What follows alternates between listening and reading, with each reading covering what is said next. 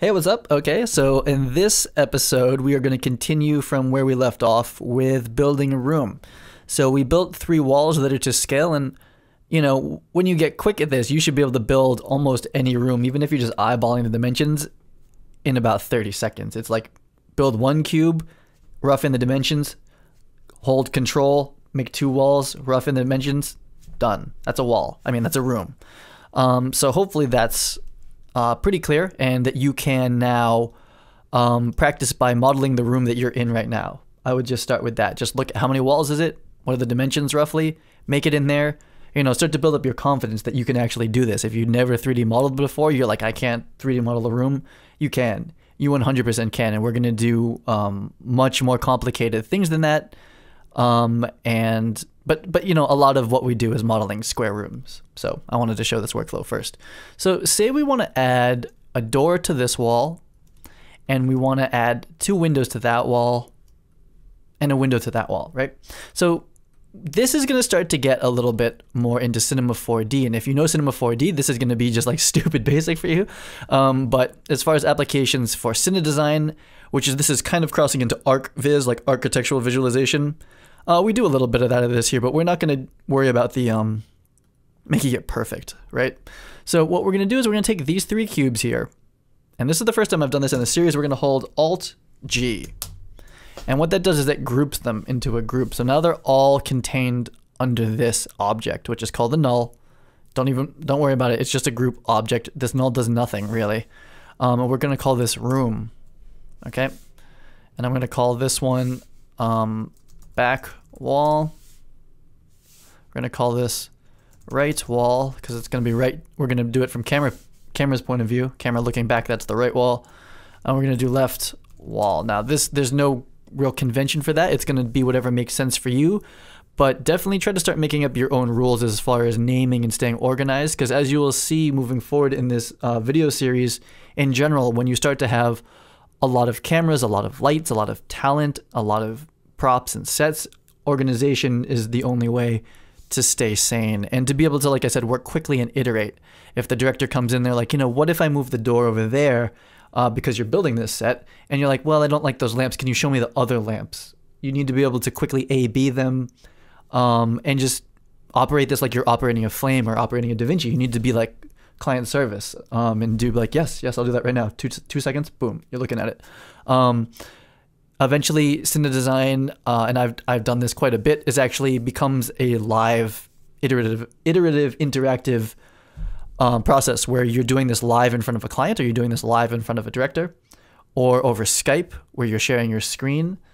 It's that fast, it's that good, and I'm going to try to show you how to be that fast and that good at it. So the first thing we're going to do is this is a good illustration. So we have the walls in a null here.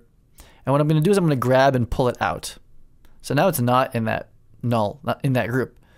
And I can put it back in, and now it is. So here's the thing. So if you grab the null or the group, you're going to move all of the things at once together. So hopefully that makes sense. Same thing with rotating. You can then rotate the room all together, and that's going to be helpful in certain situations. But in this case, I'm just using it for organization. It's not really for function. So I'm going to take out my left wall here, okay?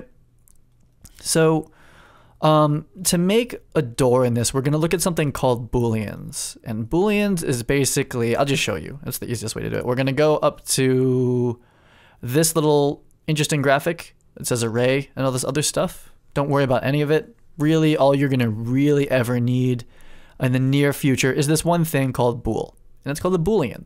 And if you're, again, new to 3D, you've never heard of this probably, but if you've done 3D, just bear with me. This is still going to be important, this video, just in case there is some little tip here that's going to help you do this faster. You might have your way of doing it. This is the way that I typically do it. If it's faster than the way you do it, I would suggest trying it. If it's not, move on, do something else. Do what works for you.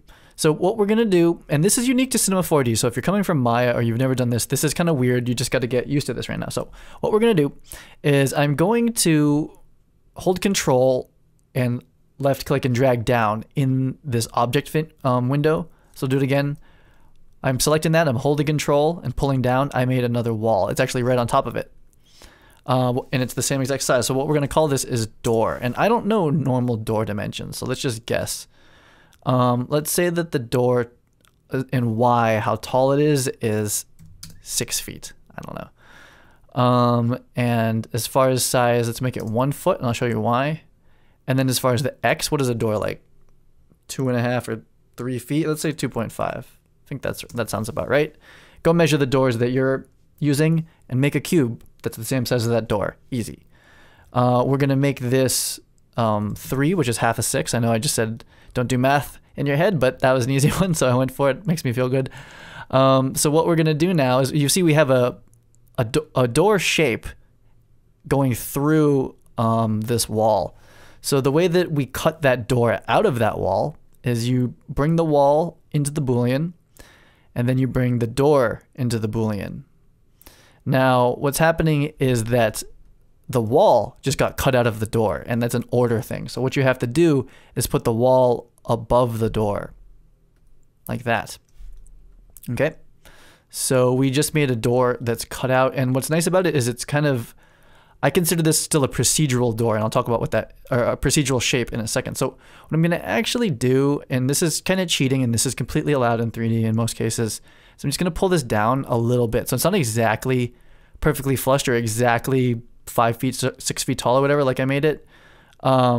But it got rid of that little hole down there. So if you click this door object, it's still there in space, but it's what it's being used for is to cut out a shape in this wall. Okay. So now I can move this door around, and this is really fast and quite easy. It's like, well, especially if you're designing a set as a director, if you're working with a DP who's running this for you, or as a production designer or someone, or you're doing it yourself, you're like, you can do whatever you want. And you're like, that's a normal door, but you know what? In this world, it's a big door, you know? Or it becomes a window, you know? Like this. And you can start to just rough it in and get what looks right, and then go get the measurements later. Or you can work backwards from reality and get measurements and make sure that that stuff all lines up. So there is your wall with a door in it. So I'm going to call this left wall. And I'm going to put this Boolean back in the room group, like that.